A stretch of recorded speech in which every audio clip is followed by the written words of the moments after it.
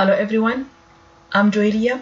I'm from Sudan. Now I'm PhD student at School of Electronics and Engineering, Department of Information and Communication, Tongji University, Shanghai, China. I wrote this paper with my supervisor, Prof. Xinlin Huang. Our paper title is Observational Estimation for Intelligent Reflecting Surface, IRS. The paper contents are introduction, the IRS channel estimation, and we have three methods for IRS channel estimation: cascade channel estimation with reconstructing the full channel matrix manner and beam training manner, partial channel estimation, and explicit channel estimation, and the summary, future research, and conclusion. First section, it is introduction. Here we give you brief introduction about IRS. First, before we ask what is the IRS, we should ask why IRS. In the wireless communication, IRS is used to help the transmission between the transmitter and the receiver when the direct link has been blocked. As we see on the figure, these three block the signals between the users and base station. How does it work? IRS passively reflects the incident signals from the transmitter to the intended receivers. What is the IRS? Now, what is the IRS? As we see on the figure, this is the IRS. IRS, it is a two-dimensional 2D electromagnetic array consisting of a massive number of passive elements to reflect the incident signals. IRS features are low complexity, small cost, and low energy consumptions. IRS applications. IRS have many applications such as the user at dead zone, user at cell edge, physical layer security, and power transfer on the Internet of Things. On this figure, we have user at dead zone because those users located on the dead zone, because these three block the signals between users and base stations. IRS challenges. Recently, there are many challenges for IRS, but the three main challenges are IRS deployment, IRS channel estimation, and IRS reflection optimization. Our paper survey is treated with IRS channel estimation challenges.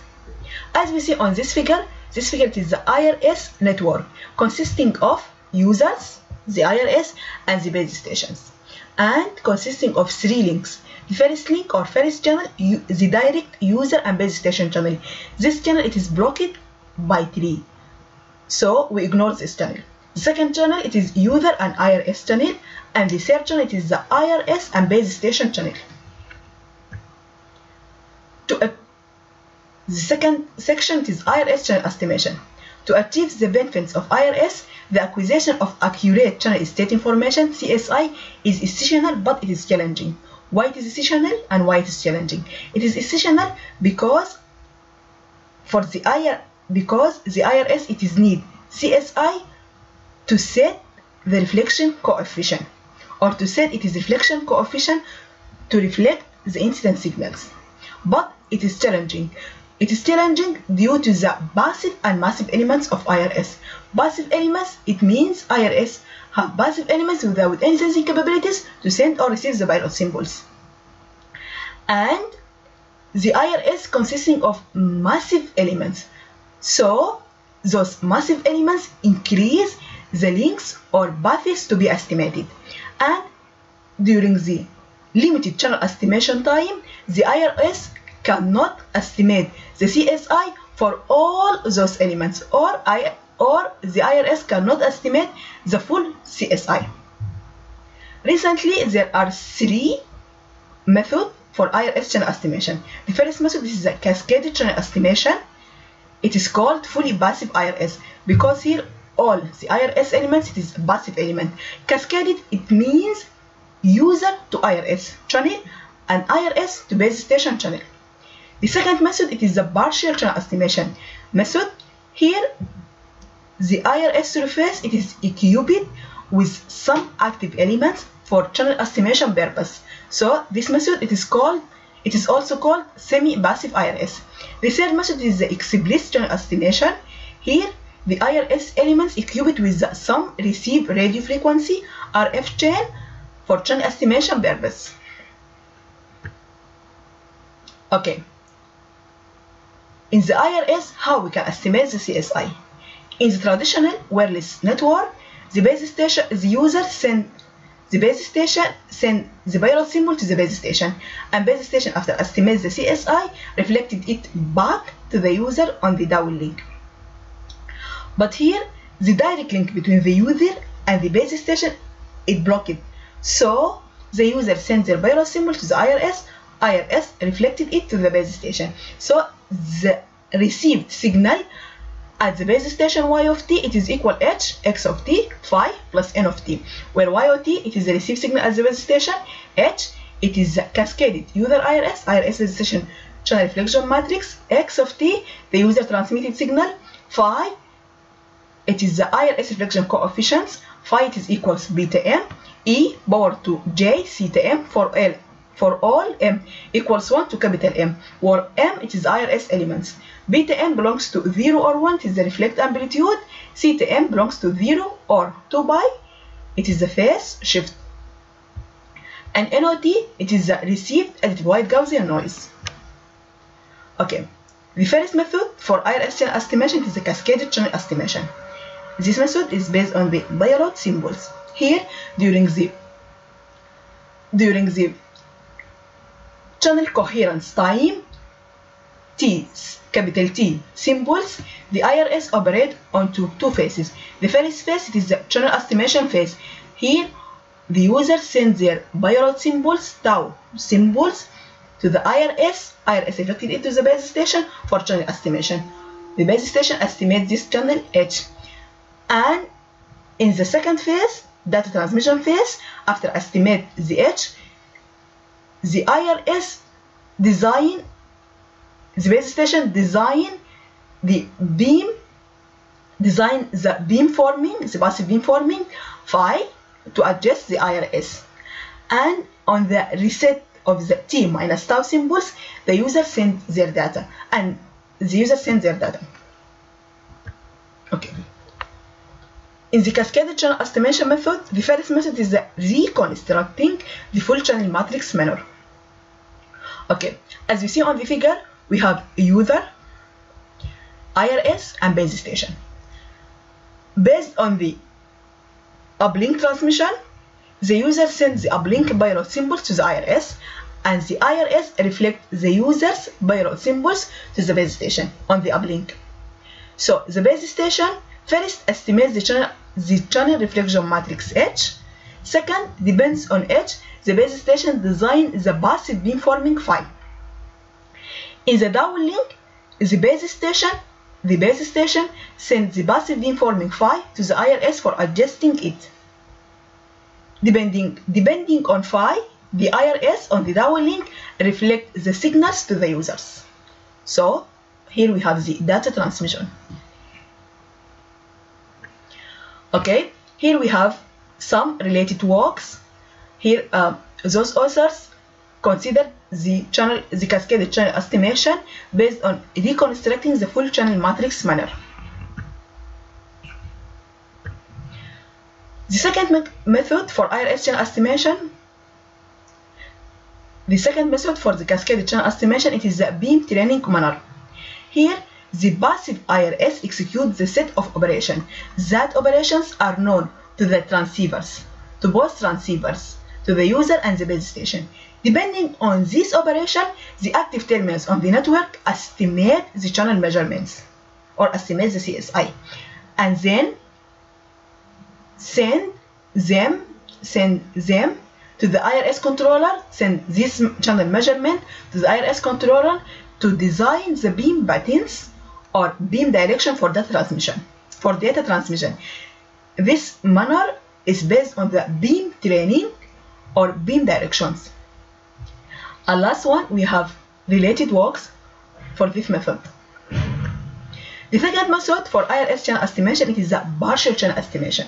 Here, the IRS surface is cubed with some active elements. The user or base station sends the payload symbol to IRS active elements for channel estimation. After estimates the CSI, in the reflection beamforming stage, those active elements work as the reshoot of the passive elements that reflect the incident signals. So here, beside the Passive elements, we have some active elements. Those active elements just used for channel estimation. And the machine learning techniques are used to learn the IRS how to interact with or reflect the incident signals. The machine learning technique such as deep learning or deep reinforcement learning technique. Okay, here we have some related work. As we see, those authors considered the deep learning method, and those authors considering the deep reinforcement learning for IRS, and so on. The third method for IRS channel estimation, it is the Ayah, it is the explicit channel estimation. Here, the IRS elements are equipped with or connected to some radio frequency, to some receive radio frequency RF chains, to allow sensing capabilities for the explicit estimation. As you mentioned before, the IRS elements, it is a passive elements without any sensing capabilities to send or receive binaural symbols.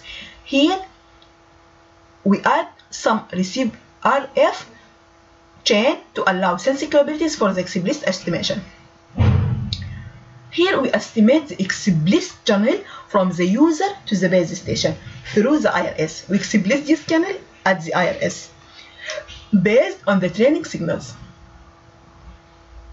So the user sends the uplink binaural symbols to the IRS to estimate the user IRS channel.